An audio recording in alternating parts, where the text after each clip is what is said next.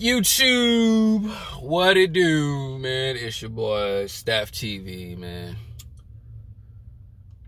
Yeah, man, this is like somewhat of a reminder. And I wanna, just put this one out there. This is, like I said, this is a reminder, and what guys just like tend to do, and it still goes on, man, is like the things I always like to push is, man, stop tripping over your exes, man, because it's like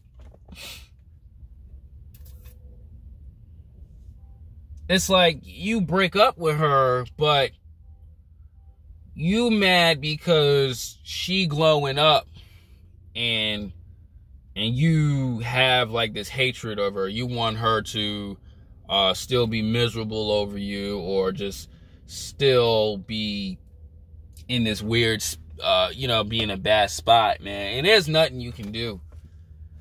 And regardless what you do to her, she's gonna move on. She's gonna glow up and move on. Find bigger and better things, getting dug out by other men. And once you either lose her or let her go, that's what's going to happen. And the reason why I say this is because, this is one girl, I don't know if we're like talking or not. I'm not really too concerned with that. But, I've seen her post on the IG. Like me, I'm not tripping over it. I'm just, we in the same, we in the same agency with each other. So there's like no getting away from that. But the way I handled the situation is just like, I'm gonna fall back. You can keep looking at my stories, you can keep looking at my pictures and all that, but you're gonna see me glow up, But this is not about a braggadocious thing. I seen on her story, she did a TikTok video, and she still looked good. Like, she was looking good. I guess her body getting right. I guess she mentally getting herself right. And I'm not being on no simpish. I'm not like I want to fiend over her or anything. But she did a TikTok video of like, I guess showing her glow up in her body. I guess getting her mind right. She's a little cuckoo sometimes. But she posted that, and then she posted another TikTok, like I guess her video being deleted. Or not, I'm sorry, it was like hitting community guidelines or something. They said it was like nudity or anything. And then her ex told her, I got you now. You can't be posting on TikTok. I got your video blocked or whatever. And this is the thing. What's going on, G?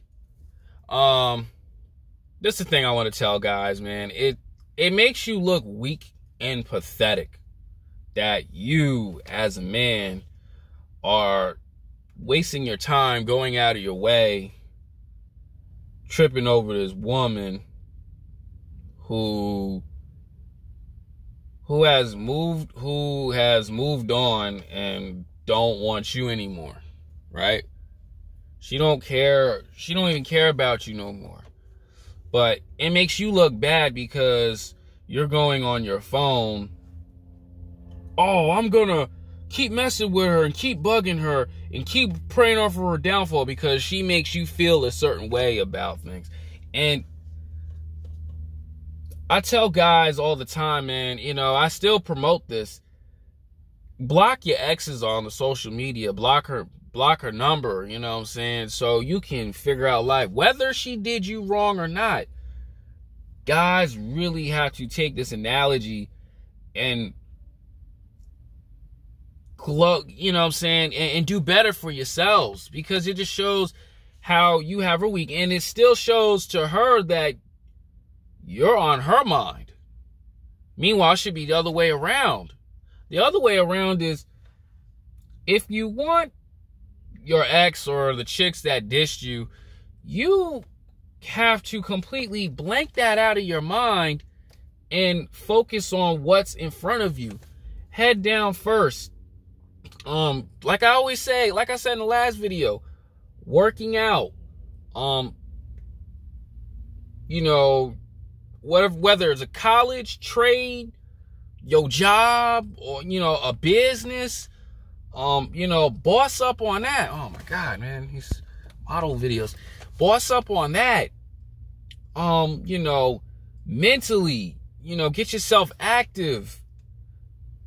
You know, read more books, meditate, you know, not prove to her how much you a better man. I tell guys all the time, when you go through a breakup, your objective is, okay, I'm going to do all this work so I can make her regret even losing me. That is not how life's supposed to be like. Life is supposed to be about you being a better person, whether the person you dated is out of your life or not, or people who done wrong to you are not around.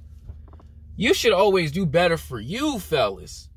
Not to be sitting there with this beta energy. Man, fuck that bitch. I'm gonna keep making her life miserable. Man, shoot, she ain't gonna be fucking other dudes. Or excuse my language, YouTube. She ain't gonna be messing with other dudes, and I can still see it, bro. Like I say all the time, these women don't care. Like, Steffes Cole put out a video why women move on faster. I didn't watch it. I kind of have an idea. I mean, I will watch it eventually. They move on faster. They can move on into a relationship faster. And as a guy, you shouldn't even be worrying about that. You should be worrying about, how do I get better as a human being so I can get better chicks? How do I get better chicks into my life? Because when you erase that stuff out of your mind, this is why I say blocking, you know, bad people, blocking your exes, this, that, and the third. Blocking them, you're not, eventually it'll fade out. Like I tell guys, man, in breakups, or, you know, you do dumb stuff, it's gonna take some time. But when you use the right time to, okay, I gotta make these videos, okay, I got a fashion show, I gotta get in the studio, I gotta write. You know, when you focus more on that, eventually, you know, the girls that did you wrong, or, you know, the girls that you decide to break up with, fade away out of your life. You don't see them on your social media platforms. And then on top of that too, like, there was a video where I talked about, okay, one girl didn't like me, and then 3 other better looking chicks came around into, you know, my atmosphere. See, but that all makes sense is when, okay, you don't like me, right? I cannot stress over it. It's gonna hurt a little bit, right? Like, you're human. It's gonna hurt you a little bit. But I have to understand that, yo, life still moves on. Better chicks are always gonna come around. Like I tell guys all the time, there is 2.4 billion pretty females in the world. It's not worth it killing your mental Rolodex over one. I tell guys, it's hard. It hurts. But you cannot be stressing over one for a long period of time. 2 months and all that, like, you gotta get yourself active, fellas. But doing this beta crap, you got her number still. You sitting there stalking on like a TikTok or the IGs, and like, yo, like you like, you know what I'm saying? Well, you know, these women get dug out as soon as the breakup happens. They say you have 1 or 2 weeks. These women like give themselves 1 or 2 days to go after another dude. And while you were dating her, she probably already knew who had next to beat the guts up, to beat them cheeks up.